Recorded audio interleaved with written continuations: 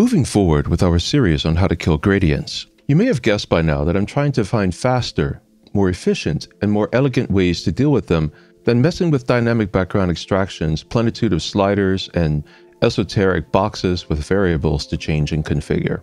I feel a removal tool like that definitely has a place, but it's best applied when there are very subtle differences between the luminosity and hue of your intended subject and the unwanted background. And so in these videos, what we've been aiming for is an elegant and situation-specific collection of useful tools that can work faster and are more intrinsically intuitive and put you in complete control of the background removal process. So what we have in the image above is 2 shots that I shot of the Sol Nebula on the same night. It was shot when the moon was at about 75% in January of 2024, and I had about 5 hours of exposure time before the moon rose and 5 hours of exposure time after the moon rose. Because it was only a gibbous moon, and the moon was quite a few degrees off from the Sol Nebula, the moon's effect on the background wasn't too bad, though it's there. The image on the left has a sheen, I guess you could say. It is brighter in the center throughout it in an unbalanced way than the image on the right, which is inherently darker in the space. I've already run spectrophotometric color calibration on these 2 images, and to make sure that we are comparing apples to apples, I used the screen transfer function rather than my usual method to set the histograms on each image.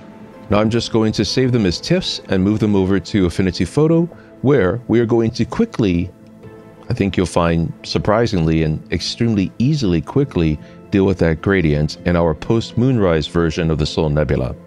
Alright, we're now in Affinity Photo. The post-moonrise version is active in Affinity Photo on the left, and the pre-moonrise version is active in OrphanView on the right so that you can see and compare and contrast. You can see how much cleaner and sharper the pre-moonrise version of the Sol Nebula is.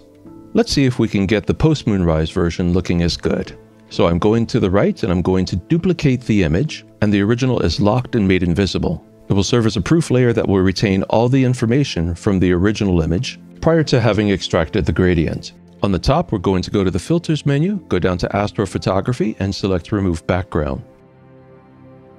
When the Remove Background tool is evoked, you'll see what Affinity Photo calls a handle in the center of the post-moonrise image. I'll grab that handle and drag it over to a dark point of the image. This will serve as an example to Affinity Photo of a hue and luminosity range that we want to pull back on. Then in the Remove Background tool, I'll check the Sample at Handle position box, and we can see what the background removal looks like live as Affinity Photo calculates it based on the 1 sample position. But if I think I can do better than that 1 sample position, I can then grab the handle and drag it around and see how Affinity Photo will recalculate the unwanted background just by moving the sample. The way Affinity Photo calculates the background based on the handle position is dynamic, and it looks at ranges of hue and luminosity in the vicinity of the handle. In the Remove Background tool, you can define how many pixels in size the sample is by changing the radius value from 5 to 20 pixels. The handle doesn't represent the size of the sample, it's just there for you to drag the sample around. I think the position of handle 1 is pretty good in that we have better color than we did when we had moonlight glow in the image, but the image is now clipped and over dark. We can tell by looking at the histogram top right. Now there's a lot of nebulous gas in this image that I don't want to clip, and with the image contrasted this much, it's hard to tell where. So I'll open a split view, and I can drag the split view left and right and examine the image both before and after our present change, which assists with finding the dim nebulous gas and helps me decide where to put the next handle. About center right seems like a good location to put our next handle. And when I put one there, we can see live what the outcome will be. We don't have to click a check mark in DBE, wait while it processes the next iteration, decide if we want to keep it, and then maybe start over. Then I can drag the split view back and forth and compare the change to the original again. Once I decide I roughly like where that second handle is, I can adjust the positioning of the handle, making subtle but important changes to the overall luminosity and hue balance within our image. My goal is to find some space for that handle away from any nebulosity within the image, or at least with as little nebulosity as possible. I think that'll do, but the image will probably benefit from another handle or sample point. Because the nebulosity is so faint, I'll click the split view again, and we'll be able to see traces of the nebulosity more easily.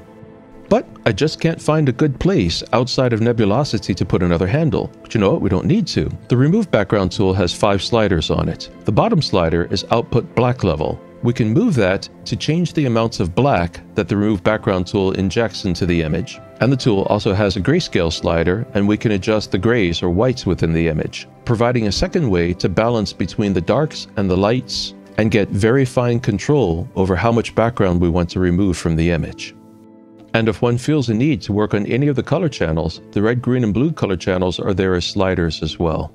There is, I feel, just a little bit of blue in the space, but I don't want to change that with the color channel sliders. That blue is of a very dark luminosity range, so it's best to change that on the Curves tool. And that means the background extraction is done. Now I had to slow down this video for the purposes of narrating it, but the whole process took under 2 minutes. And what I especially like about it is the entire process is live. I can add as many handles as I need, add or reduce black or gray with the sliders, and alter the color channels with the sliders all in the same tool. And if I was working with a complex and difficult gradient or background, I could run one iteration with the tool and remove a certain shade range, then another iteration with the tool and run another shade range, and so on, and I can do each on a separate layer so that all the previous information is preserved on the layer below. One last thing. The Remove Background tool is itself destructive. It will permanently change the information, but only on the layer that you operate on. But since we are working in a non-destructive layer-based photo editor, we can keep the original image as a proof safely locked as the lowest layer on the right. Something that is different about the way the Remove Background tool works compared to other tools I've seen is you should keep the number of hooks to a minimum. Use as many as you need, but not more than you need. That can introduce problems into the image. Once the image looks like what you want, once the background looks like it's extracted, apply the filter to the image, and then you're done. Finally, let's quickly pull up our pre-moonrise version of the image and compare that to our post-moonrise version after the background has been extracted. Not bad, but nonetheless a little too dark. I'll quickly run the Remove Background tool again with a couple more sample points, and this time push up a little higher on the black output level slider. And in just a moment, we get this revised version of the image.